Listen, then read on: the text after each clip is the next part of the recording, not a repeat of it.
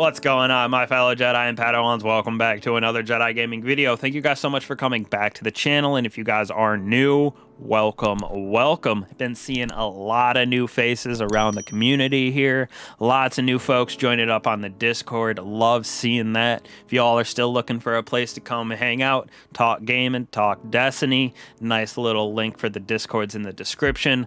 Love seeing those new faces, like I said, and meeting everybody, getting to know y'all. So thank you guys so much for that support. Been absolutely wild lately, and I just can't say thank you enough. Makes me smile. So in today's video, I want to go over a new part of the Guardian games this year that we got with the strike scoring playlist. Now there's a couple different things that I want to cover with this, so we're going to get right into it.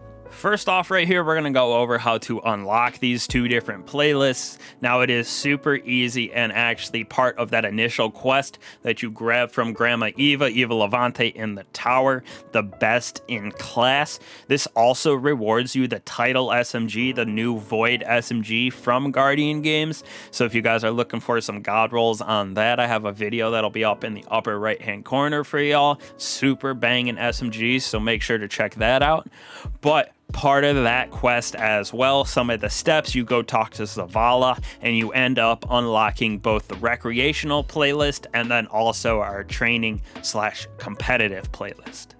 So once you reach that point in the quest, you will see them both be unlocked within the courtyard in the tower right here, our recreation on the left, and then our training / competitive on the right here. So on the left hand side for our recreational, this is basically just like our Vanguard Ops playlist that is actually in our Vanguard tab. You rotate between strikes and then also those battlegrounds within the recreational playlist here, and then these perks right here, these modifiers, will rotate daily. I think the Void Singe stayed the same. That was the same as yesterday as well, but both of these, grounded and heavyweight, changed, so it'll be rotating daily for two of these modifiers.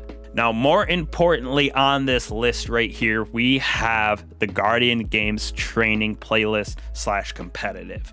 This is where you are going to be earning those better rewards and then competing actually for that top 10% score within this playlist here to get that special emblem.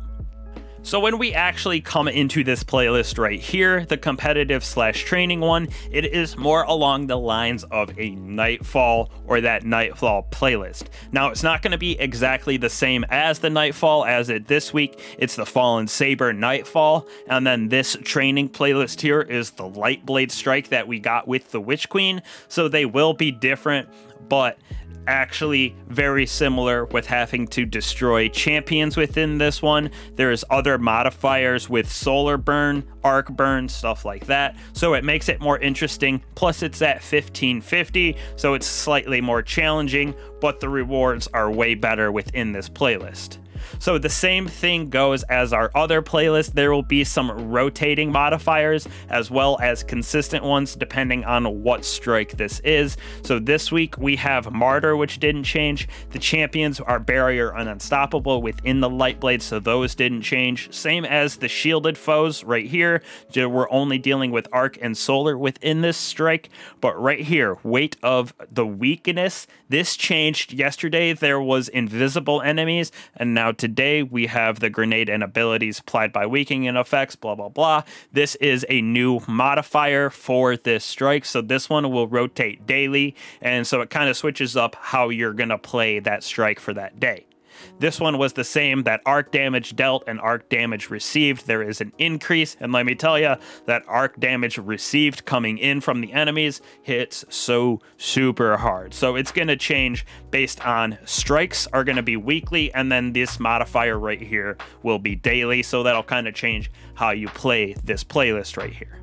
Now, as you can see, there's a couple different options to go through. You can go through the non-matchmaking, so if you're going through as a fire team of 3, you can come in here and you can get some pretty good rewards. As you can see, the Nightfall weapons, exotic gear enhancement prisms from completing this, and then if you're going in there as a solo duo, you can come in matchmaking and it does match you with other Guardians. Super nice to get some points and see if you can pass those certain thresholds, because you actually do earn some buffs within these playlists, as well as the Recreational and Vanguard ops. Now, right here, you can see that the same thing applies to the competitive playlist, but they are not open until the weekend. So Friday, Saturday, Sunday, Monday, this competitive playlist will open, where you will actually compete for high scores and unlock the torches within the tower based on whichever thresholds you pass via your score. So bronze, silver, gold, and platinum. Now, they say that you are going to be able to get some better rewards via this competitive playlist, and like I stated before, this is actually where you get that top 10% for that exclusive emblem for the Guardian games here. You can find that within your Season of the Risen triumphs under the Guardian games and General Tower's Finest. By the end of Guardian Games 2022, get high enough scores for each week's Guardian game competitive playlist to rank in the top 10 of the Destiny community combined best scores. So you got to be able to do that competitive playlist on the weekends, and if you are in the top 10% of your combined scores, you will complete this triumph, and then you get an exclusive emblem. So it's a nice little incentive to grind this playlist out this weekend and get a nice pattern down to get the highest score possible. Now, like I said earlier, when you pass a certain threshold that you can see here with this shoot to score quest, which you receive by completing that best in class and unlocking these playlists, you see this, so it tracks your training score. You can see my highest is almost 225,000 and the platinum threshold is 175. So this just means that you are going to be earning buffs within the playlist based on whichever threshold you pass, and for some reason you can see them right here, but there is no platinum that's popping up even though I have clearly surpassed that threshold. It's only giving me the gold contenders boon. So you can see what this buff does for you within the playlist. It is super nice because the ability regeneration and increased weapon damage does show. You're getting supers back very quickly when you have that empowered stack ×5. It is kind of crazy, and you can really notice when it is kicking in. So this definitely helps with you pushing through some of these strikes and the training and competitive playlist for this weekend because of these extra little boosts that you're getting. Now, I just want to real quick before we finish go over some tips and tricks that I think are going to help your fire team get the best possible score. So within the light blade you can see behind me, when you're going through, you are earning different medals for fire team defeats in a quick succession. There is a bunch of different medals that you can earn, and you can see all of those within your triumphs as well.